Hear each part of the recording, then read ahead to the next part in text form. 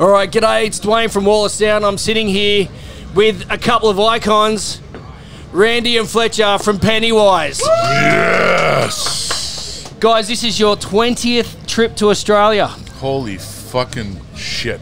I was there for your first. No way. At Brisbane? No, I was there for Alternative Nation in 95. What city though? Brisbane? In Sydney. Okay, I just talked about that was my most memorable show of my life. Yeah. Was that show. The first one in Sydney. Yeah, when Live was playing and everyone showed up. Yeah. And it went fucking crazy. The barricade broke. All of it. It was fucking unreal. Yeah, I was off to the side. I'd managed You were scared. You were young. Yeah. I looked over. I was 17, and I looked over and saw the shit fight that was going on, and went, I'm safer over here. Yeah, it was a shit. It was scary up there. It was really fun though. It's good. But it's not the most, like, you've also done some really insane, like you did 98. I think you did Vans Warped Tour on Sydney Harbour. Oh yeah, that's right. Oh yeah, that was actually on the harbour, right? Yep. That was, I told Steve Van Doren, hey man, and Kevin Lyman, hey, let's rent a boat.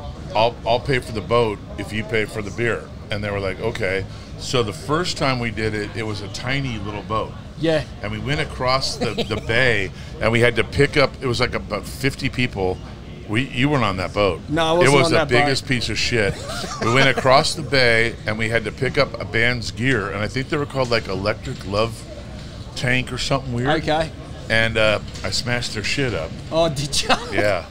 And I got in trouble, and I had to pay for it. But like, went across there, and it was fucking awesome. Well, the next time, I think on that Warped Tour, we did a proper one with like 300 people, and it was mania. It was. Do you remember that? It was. Yeah. Did you go on the boat? Okay, cool. Some people didn't show up, but it was crazy. I mean, like the captain, all the employees were trying to stop the mosh pit. People diving out of, like, from the balcony onto the dance floor. Complete mayhem. Blink, Suicidal was on it. It was fucking You're good. kidding. Oh, it was crazy. See, that's a dream lineup, even back then. They brought us back. I always wanted to get arrested on a boat in like on a boat, like a Sex Pistols, like on the Thames River thing. That was my goal. I paid for the boat. Pennywise paid for the boat. Kevin paid for the beer. Van Doren paid for the food. And it went awry, and we got surrounded by cops out there on the harbor, and they brought us back to the dock and started fucking, getting ugly. And I just broke my way free and went to the casino. And I missed it. Oh god, that was good.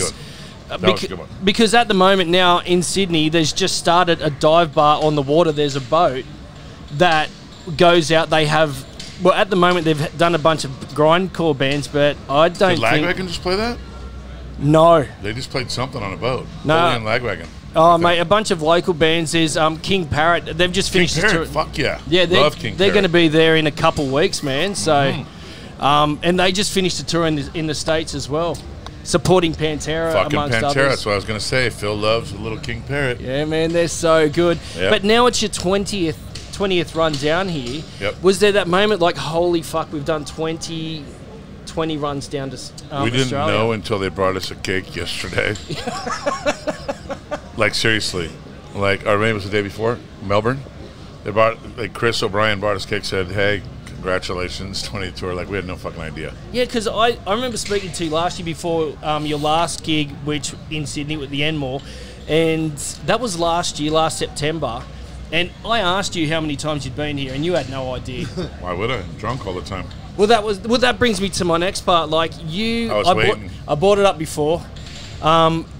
I've seen you several times on stage drinking out of Pringle cans, and I didn't want to be a rude host, so this one's a pre-prepared Pringles can. It's got ice in it. Oh, excellent. Randy, I don't know. Would you like a drink? This one's full of chips. I'll just hang on to Yeah, it. Randy's sober now. He's a quitter. Oh, have you? Oh, He's a bitch. congratulations, man. He's a bitch-ass quitter. It's really hard to Yeah. not drink around Fletcher. Definitely. Like, and he look- needs to take medicine. And I heard you like Bundaberg. Right? I got these little ones. I'm going to have to say that Bundaberg's not my favorite. Captain Morgan's is. Oh. But are you only dealing with that? Well, I've got that. Should we make him If somebody run? if that's not enough, I've got that. Oh shit! Okay, we're gonna have to go Bundaberg today. Okay. I was talking shit earlier interview about Bundaberg. Yeah. I'm gonna do it for you. It seems like a smaller Pringles Let me can. get a little taste Hey, of that. Yeah, get a Fletcher, little is taste that the of- same size If worse Pringles comes to can? worse, Or is it smaller? They're all a little smaller. Okay. and because you're in Australia, I thought this was really cool. I don't know if you like Kraken? whiskey. Oh, This no. is Ned Kelly whiskey. Australian whiskey as well. This is whiskey. This isn't rum. But we're going to get it done. You're going to get...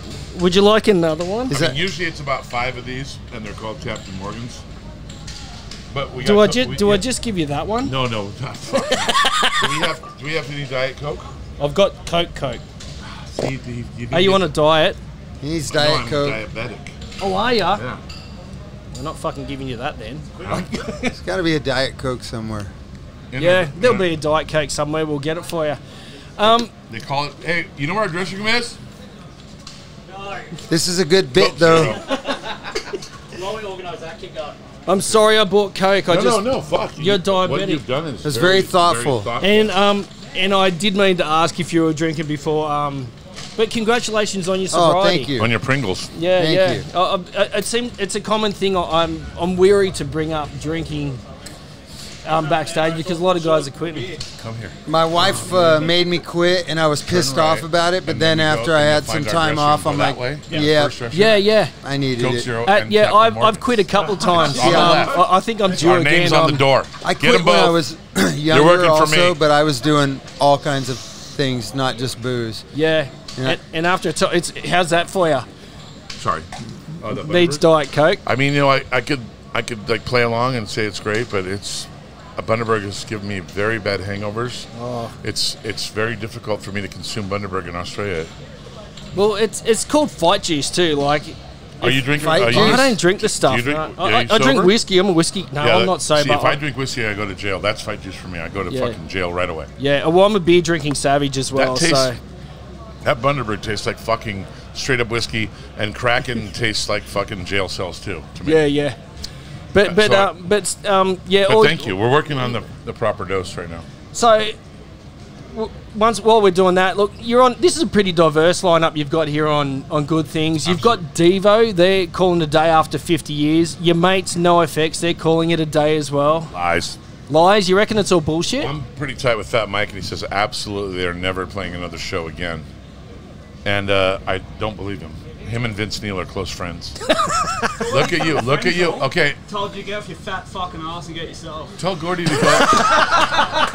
Hey, do me a favor. Tell Gordy to go to Japan and get the fucking leg extensions. All right? It's only about 80,000, but be 4 inches taller and fucking become a man of some sort. That poor little hobbit. Absolutely. Okay, are we getting the Pringles? You know, because they pay me monthly. Oh, do they? Fuck no.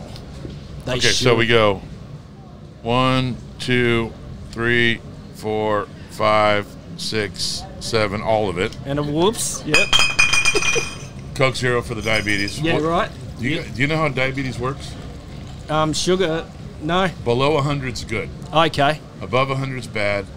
Above 250 is go to the hospital. Let's check my blood sugar real quick. Yeah, let's do that. Let's put. I'm gonna get a beer so I can say I had a drink with the Pennywise guys. Oh shit! Signal us. Probably gonna die. Don't say that. I'll have salt and vinegar. They don't signal us. Would you like salt and vinegar Pringles, man? Yeah. Man, Pringles. Hey, hold this. Sorry. I can't. I'm needing. I'll hold this. So then you put the lid back on it. Yep. Right, like this. Yep. Hey, that's good. Then you have a completely self-contained. Yeah. Here's a true story. I know it's about me and shit, but most of them are.